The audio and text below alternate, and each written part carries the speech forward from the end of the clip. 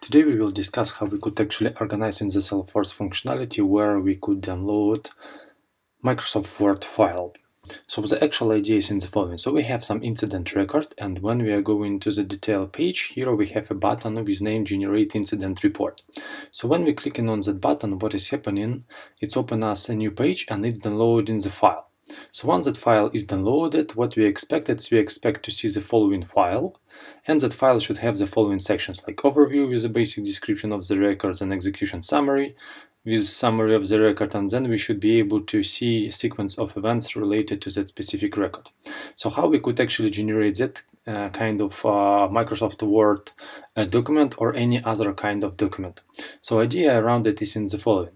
So in the Salesforce we are creating a button on the actual object, in our case on incident, and into the button we are including actually link to our Visualforce page plus the specific parameter. In our case we decided to pass here as a parameter just incident ID and nothing else, because based on the incident ID we will be able to grab all required data from the actual backend.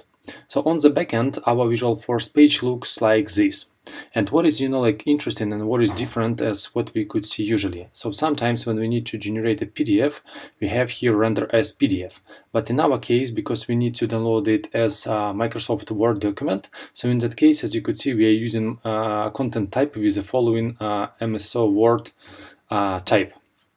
And then we are using, HTML for us in order to be able to build Microsoft Office Word template.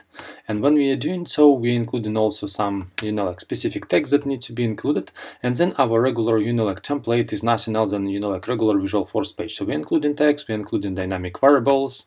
So for all these sections, we are doing, all what is required. Where we have a table, so then we are having, a capex repeat for our, list of objects from the backend side and doing, what is required for us to be done.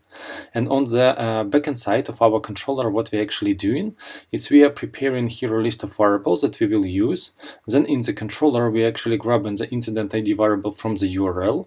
Then it will be better for us to include, check if that incident ID is valid or not, or null is not, and then add, the specific rendering section to the page. But in that case, because it's just for demonstration, here we have our incident record grab from the DB, then we have our comments grab from the DB, and then, it's everything what is required for us to grab it and then generate that PDF file. So actual idea and actual trick is here in that content type. So once that content type is provided, then it will look like this, as a, Word document, which could, do whatever is required for us to have.